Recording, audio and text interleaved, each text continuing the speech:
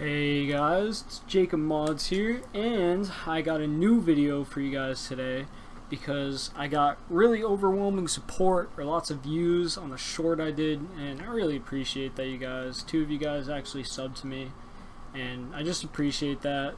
It makes me want to actually, do videos for you guys. And yeah, so I got another video for you guys today. It's your no-nonsense guide on how to get your E&B in Skyrim. Very simple, actually, very simple process, and I just want to let you guys know, for those who don't know, makes your game look 10 times better, at least. But anyway, you're going to want to look up E&B Skyrim right into your browser. Once you get there, you can just click on the first one that comes up. It says E&B, but of course all links will be in the description, so you can just go there too.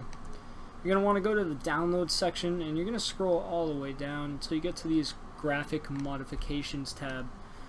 Once you get there, you're going to want to go to your version of Skyrim, and we're playing on SE, so just TES Skyrim SE.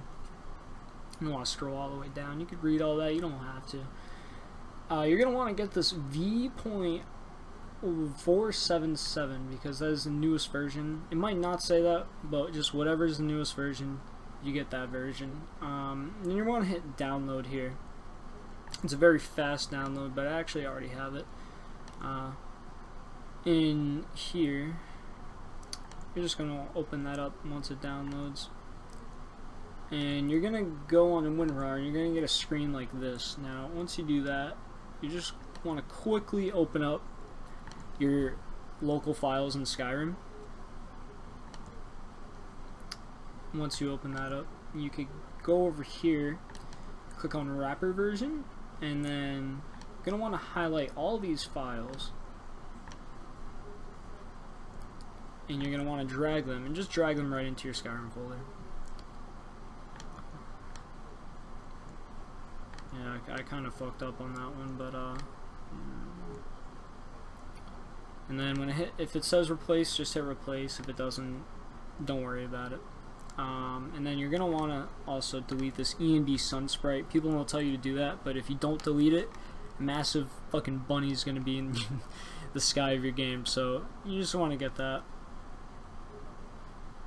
And yeah, after that, you're honestly done.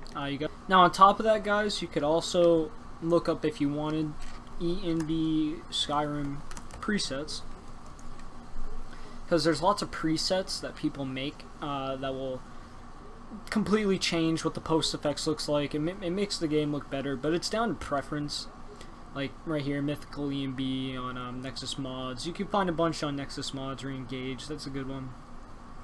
I'll probably make a video top 5 like E&Bs if you guys want. Just let me know, and I'll show you guys how to install the presets and everything. But yeah, that's all you got to know, how to do your presets, really.